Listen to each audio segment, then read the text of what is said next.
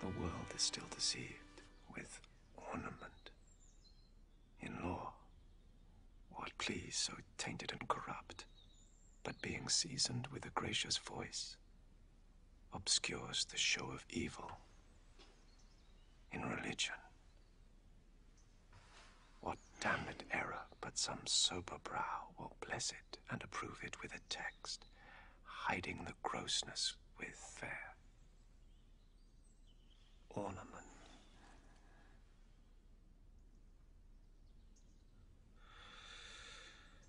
Look on beauty, and you shall see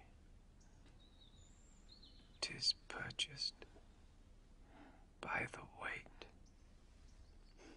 Therefore, thou gaudy gold, I will none of you,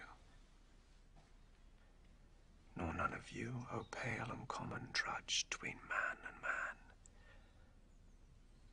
but you, O meager lead, which rather threatens than does promise aught. Your paleness moves me more